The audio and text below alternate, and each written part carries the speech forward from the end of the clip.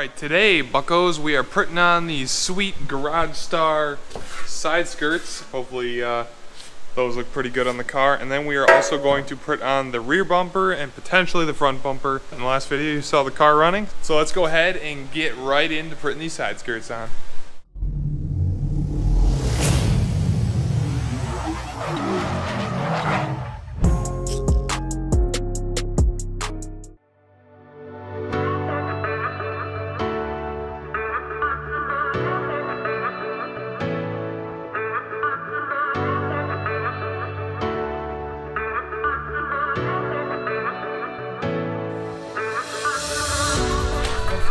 This is a used Garage Star side skirt. It's in pretty good condition still, so I got some hardware from a different side skirt that I'm going to be using to install this on here, and hopefully that works out. So we need our 1/4" impact with a Phillips bit on it and 10mm socket to be able to pull the 2 bolts that are supposed to be up here out. I only have one because the other one snapped off.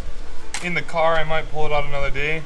Today is not the day I'm going to pull it out, so we're going to go ahead and get this mounted with everything else we have for the hardware here.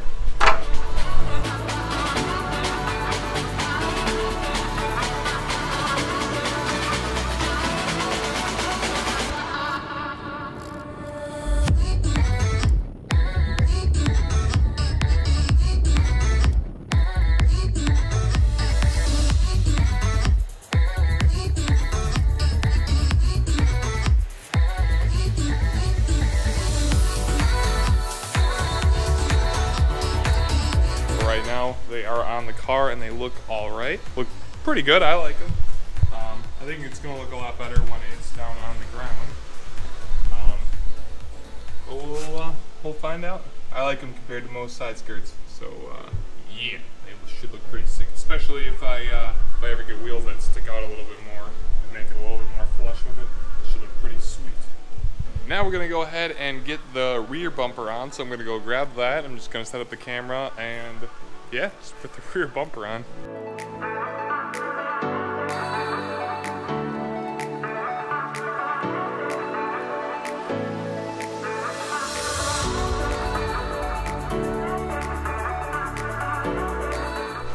Alright, to be able to attach the top parts of this, I forgot I had to take off the rear finish panel and the taillights.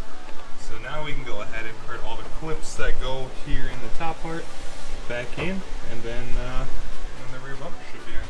And that's that. The bumper is on the back part. Might need to get some clips in the left and right sides. I gotta go hunting for those. But bumper is on. Let's go ahead and get them lights in there now. Okay, so it's actually the next day. I went ahead and took the Miata out the way it was with just the no front bumper on. We now have the supports from Foose Jr. Went and got all those pieces and everything, so we can go ahead and put the front bumper support on this and hopefully bring the whole car together, and then it should be good until we get an alignment. And I got some other little videos for like little parts and stuff that I'll be installing along the way, and I'll take you guys along for that. So let's go ahead and get some of these front bumper brackets on and hopefully be able to actually get the front bumper on today.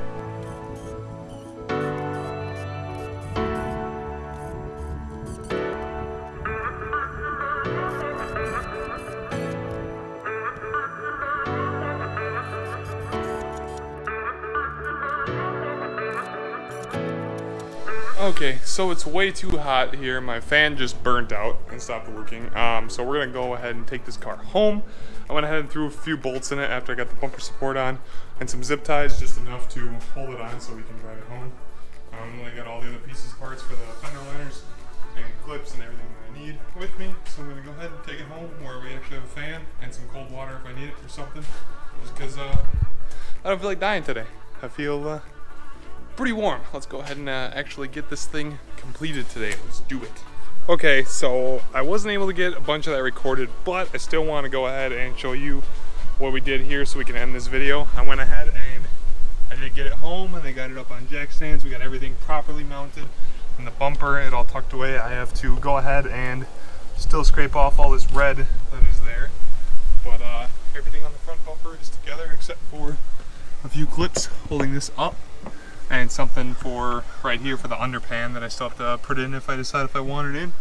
But yeah, everything else is in. So she just needs to get cleaned up, washed nice, buffed a little bit, and then we're gonna go ahead and ceramic coat the car.